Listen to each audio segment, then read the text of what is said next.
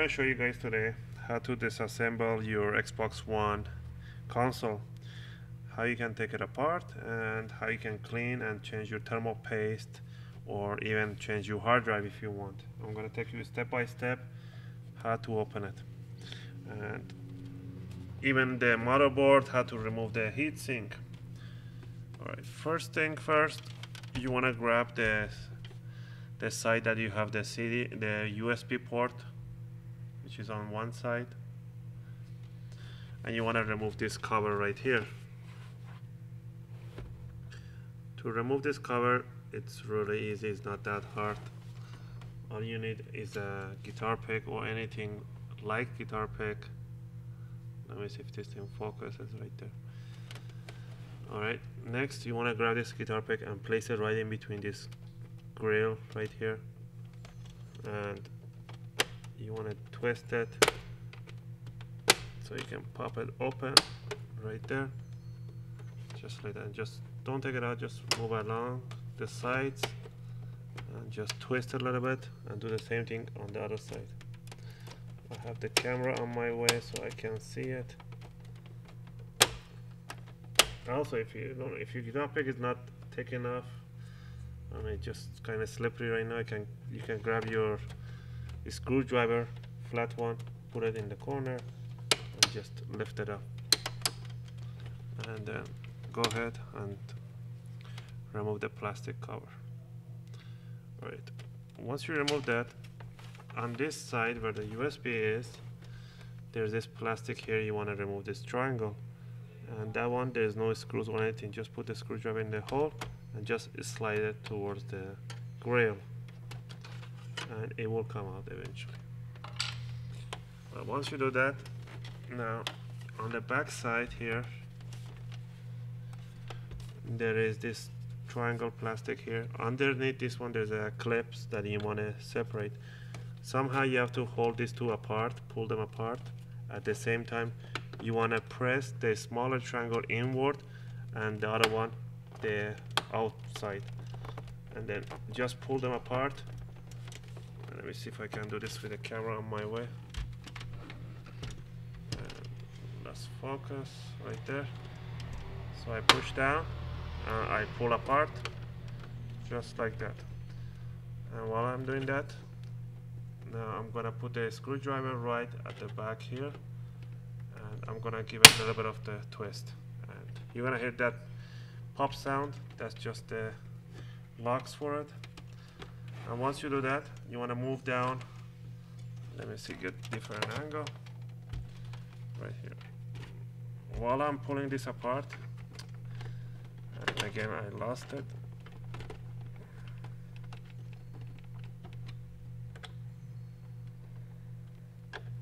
Let me see. I can't do it in the camera right now. So you pull down, and then you pull out right there. You have to use two hands. Once you have this space right there, you want to grab your flat screwdriver, put it right in there on top of the grills, and just move it slowly while you're pulling apart. Do this all around right there. And somebody already opened this and there's a tiny dent in here. You have to be nice, and always whenever you open it you're gonna dent it a bit, so that's normal. Alright, once you open that, just put it flat down. Now you can lift up the back side slowly, not too hard, a little bit up to the middle. Now on the bottom side, you wanna know, again there's a dent in here on the front. Somebody tried to open it, so you can use the same dent if you want. Put a screwdriver right there and just pop it open, or you can do it from the other end to not make it worse. Right there, just like that. Go all around and it will come out. Once you loosen the top cover, watch out, don't pull it, don't yank it, because there is gonna be a flex cable for the on-off switch, which is right here. I already removed it. this flex cable, if I can get my hands on it, is right there. You have to remove this flex cable from this connector right there, and once you remove those,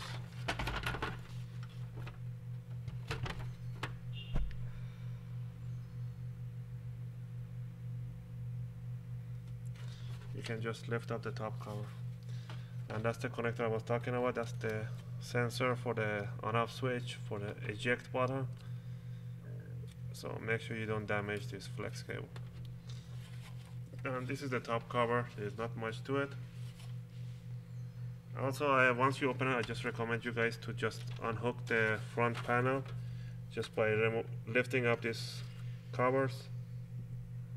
Let me see if I can focus better on those. This one's right there. Just lift it up slowly, and while you're pulling the cover towards the front side.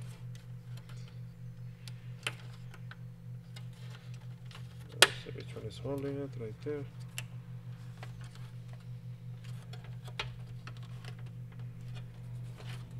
And then again, it's not easy to do this on a camera. There you go. So while you're doing this, and you can pull it apart. So this is the front panel. At the end, you can put this easily if you remove it right now. So I recommend you guys to remove this. And you might want to clean this cable with a toothbrush so it doesn't make any shortage. Alright. Now that we are right inside of it, first thing first, you have to start removing these long screws which is gonna be right in the holes right in here. You start removing all the screws that you see on the top. But do not remove these 3 screws that are along the side of the board. All you need to do is remove the 2 screws on top of the board. So go ahead and remove the 2 screws on top of the board and remove all the long screws, everything, all the screws except these 3. So these are the long screws that are like this. I already removed those from everywhere from here. Once you remove those screws, go ahead and unplug the speaker. Just pull the jack out and unhook the antenna cable right there. Once you do that, you want to grab this Wi-Fi board. You can detach the Wi-Fi board if you want to. That's how you change your Wi-Fi board, by unscrewing 2 screws right there. Once you remove these 2 screws, there is one more large screw down here that you have to remove too. So you must remove the Wi-Fi board to be able to access this screw right down there. And if you want to replace your Wi-Fi board, that's as far as you go. Next, you can grab the cover, just lift it up, and be careful because at where the Wi-Fi board is, just pull it to one side. There is a cable that connects the Wi-Fi board to the motherboard. Right down there. Let me see if you guys can see it in this position right there. You want to grab this cable and just pull it out. There you go. Once you pull that cable out, now you can go ahead and flip it over, and there's a connector for the Wi-Fi that goes right there. So that's for the Wi-Fi and the internal speakers. Alright, now down here, what do we have? We have the hard drive, the CD ROM, and the heatsink, and the motherboard, and the front panel. First thing first, go ahead and remove the 3 screws that holds the front panel. There are 1, 2, and 3. Those are tiny screws. Remove those. Alright.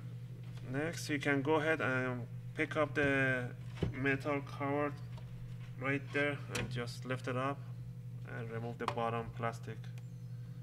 So that's just the plastic cover on the bottom. There's nothing, no screws attached to it. You can just lift it up.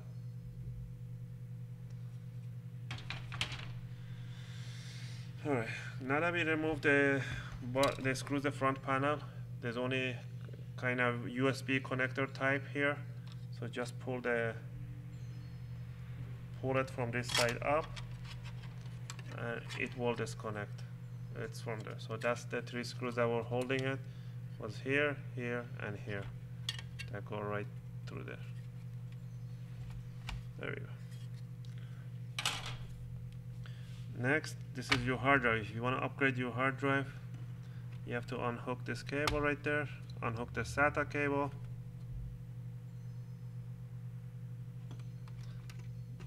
the power cable and the SATA cable, and you can just lift it up right there. And to remove the hard drive, there are 4 screws on each corner right there. Don't remove the inside screws, just the outward screws right there, these 2 and these 2 right there. And you can just take the hard drive out and put the new one in and use the same connector.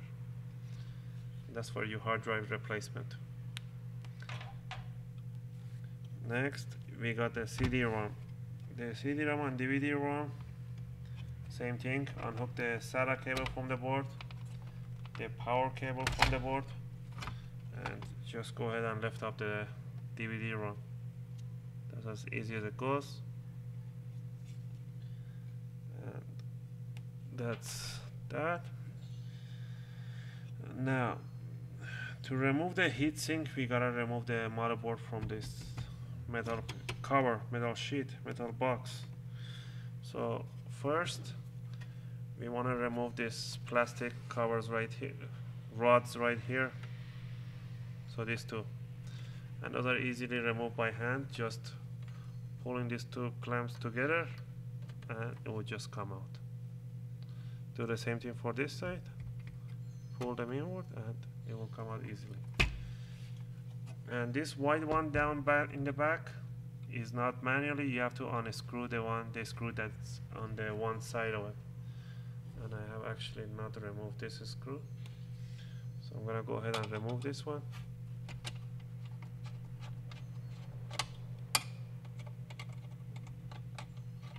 There you go. Once you remove that screw, now you can remove this rod. Those are the support for the motherboard. Anyway, so next you want to disconnect the fan from the motherboard. Next thing, you want to flip it over. Once you flip it over, you're gonna see a few screws. There's gonna be 4 screws right on this cross, which holds the heatsink. So go ahead and remove these 4 screws. Right there, 1, 2, 3, 4. So removing these 4 screws right there.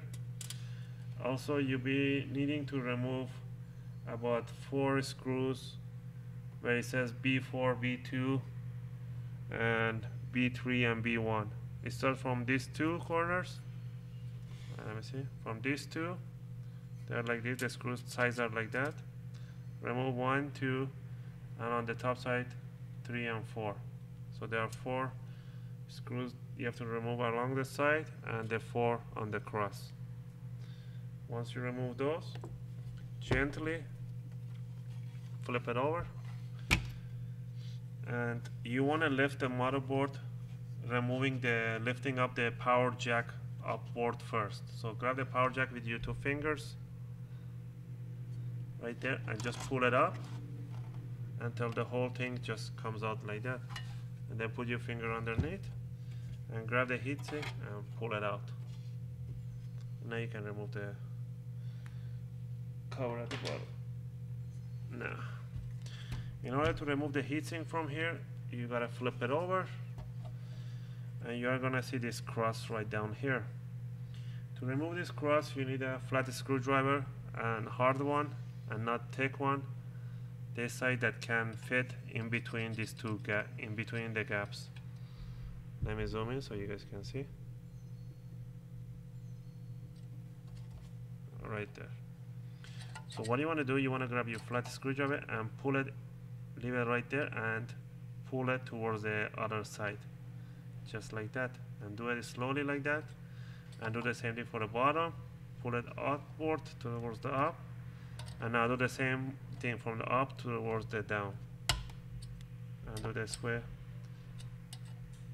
Once you do this, repeat this once, and if none of those things just don't open, So what do you want to do? You want to do it again towards the right side. Once you did the pressure towards the right side, you want to grab your screwdriver, put it right in between here, and lift it up slowly from the side. So it's kind of tricky, but don't worry, you won't damage anything in the process. These are just the clamps, and you remove them. So once you remove it, it just goes on there, just flips open. Now do the same thing for this. I just put the screwdriver right there and pull it towards this one, and this one will just pop open. Once you have these two open, and the rest should be really easy, just pull it upward or pull it downward. And if none of those work, do the same thing, pull it upward, so you're pushing it towards this one, and then you want to help it to just release the clamp. There you go. Now this is the clamp. So these are the things that hold the crust on the heatsink.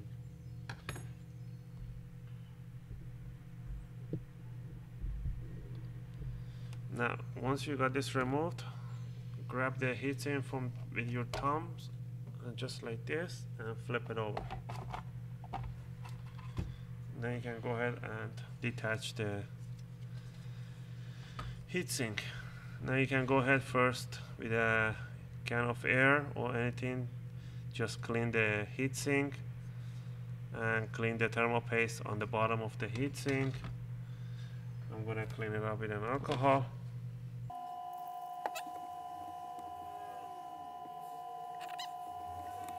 These are the fabrication paste, and they are not really good ones. They're like some generic thermal paste. Cleaning the CPU and GPU, just clean the die. You don't have to go cleaning between the chips or anything like that. Let me show you guys.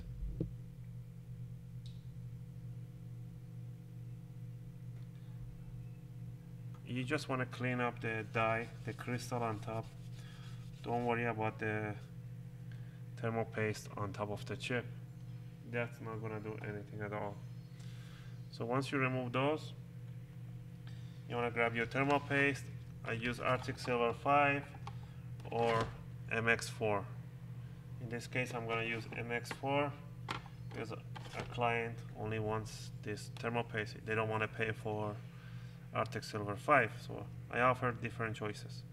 So you're going to apply this thermal paste right almost in the middle of the die. You don't have to go all over the die, just a little bit right there. Just smoosh it right in the middle, because once you put the heatsink on, it's going to spread evenly towards the other side. So I don't want to put the thermal paste in the corners, because then it's going to just splash all over the chip. So the best way, my method, is this way.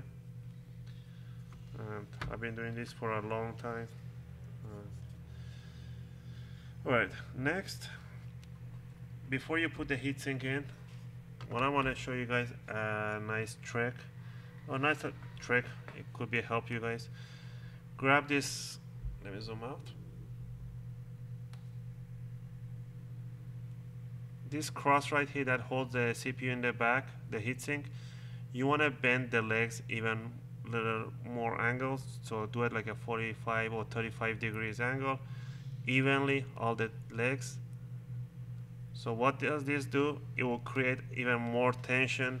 It will pull the heatsink better towards the chip, so you have better contact with the heatsink and the CPU. So you might want to have this kind of angle on your cross. Now you want to put it back on. Remember the cable, the on-off switch, the power cable for the fan has to be on this side. So put it right there evenly, and holding the motherboard along the side, flip it over, and remember that right there you see there's an empty hole for the capacitors right there. Right there. So that this plastic right there, the circle is gonna be right there. So you want to grab one end, put it in, make sure the line is directly, because you don't want to stress the capacitor. You don't want to put anything over the capacitors. And hold on, I see there's a blown capacitor right there. I don't know if you guys can see it. So what I'm gonna do, I'm gonna go ahead and try to fix that capacitor. That could be the reason why it did not turn on. Well, this was a faulty one and suddenly stopped working. So I'm gonna replace that capacitor right now and I'll be back. Alright, I placed a new capacitor right there. It's not the best job, but it should do the work. So I think the guy that before me opened it up messed up the how he put the cross on. So make sure you put the cross on evenly. You don't want to cross, and you just push it with your thumb right there, and the last one right there. And this way the capacitor shouldn't affect anything like that. Alright, now you can flip it over, put in the power jack for the fan, grab the bottom cover, put down the front side first and then slide down the back side. Make sure you push down the power jack nicely in place and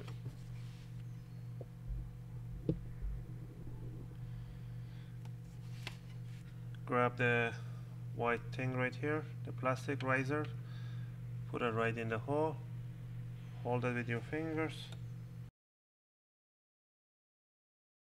right there, and grab the two clamps, the plastic black ones that we took from the front side, put it right in these two holes. Next, grab your DVD ROM, put it in place first, make sure it's nice and aligned, put the power jack, the SATA cable, grab your hard drive, make sure they're right sitting inside the holes where they're supposed to be.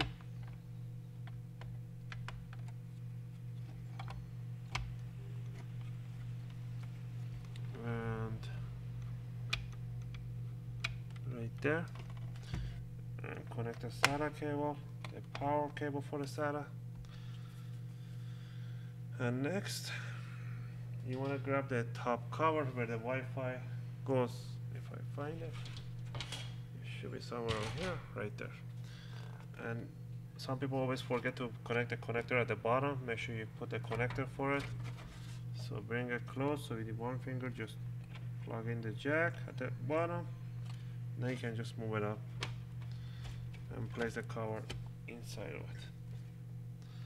Alright, now what you want to do, you want to lift up the whole thing, put the bottom plastic shielding, which is this one right here, and place the whole Xbox right inside of it.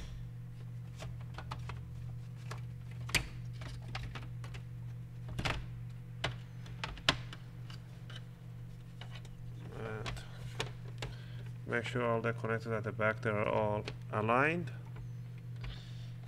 Once you have that right there,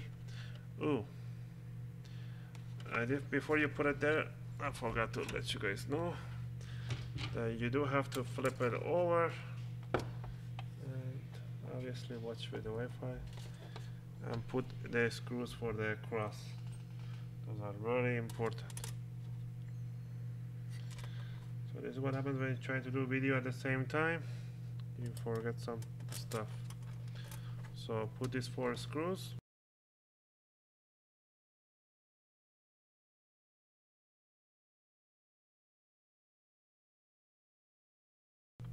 Alright. Now you want to put the 4 screws on the corners. 2 right on the bottom where they're under the power jack.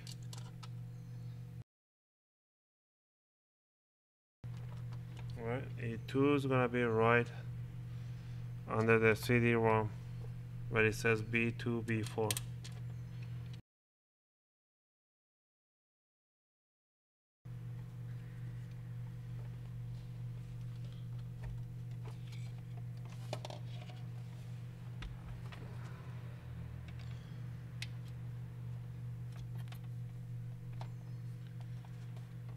Now we do have to put the screw for this one in, but you need to grab the bottom cover, put it right there, and put the Xbox right inside of it. And make sure the powers go right there. So I'm doing it backward. So I was watching my video right there. And once you have it right there, now you're gonna put the long screws first. One right under the Wi-Fi. Remember, don't forget that one. One right here. If this thing moves, it's because the hard drive down there starts moving around.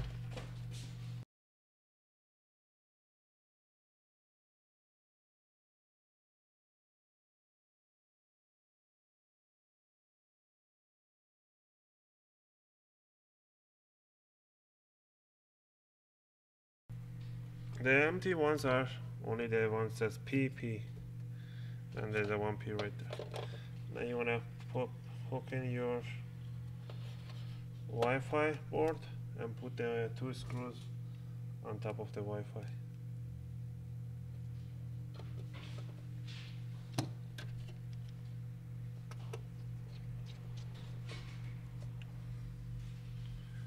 And I already recommend you guys to do this once a year to maintain your Xbox life even longer.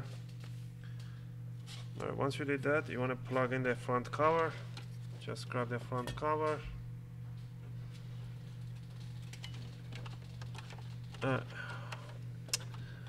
You should have plugged in before you put the long screws, because this is kind of USB thing.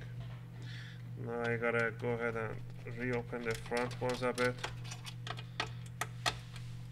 So try to put this one first before you put the long screws. Otherwise you're gonna end up with a tight space there to put in the Wi-Fi. So I'm gonna put it in this angle.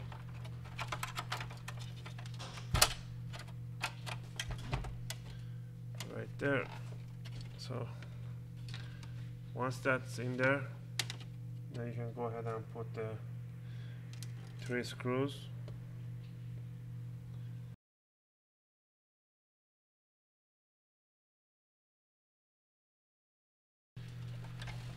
Alright. Now you can go ahead and put the antenna cable and the speaker right there. Once you did this, now I gotta put these 2 screws on the front side.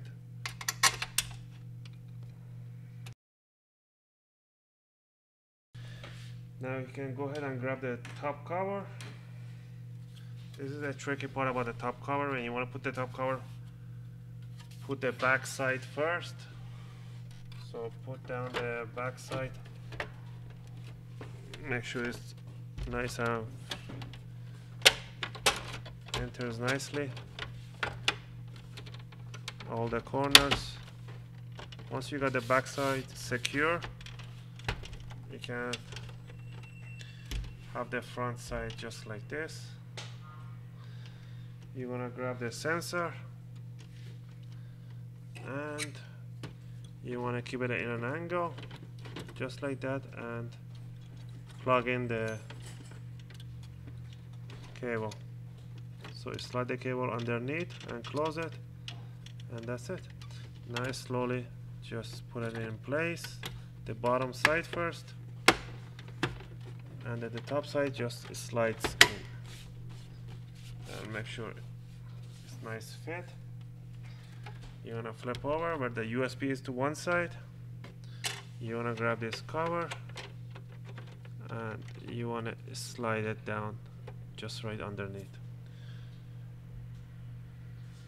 Right there. And next you want to grab this cover and just press it over on top. So, and that's all about it. I hope you guys like this video. If you liked it, thumbs up, and if you have any comments, questions, just ask.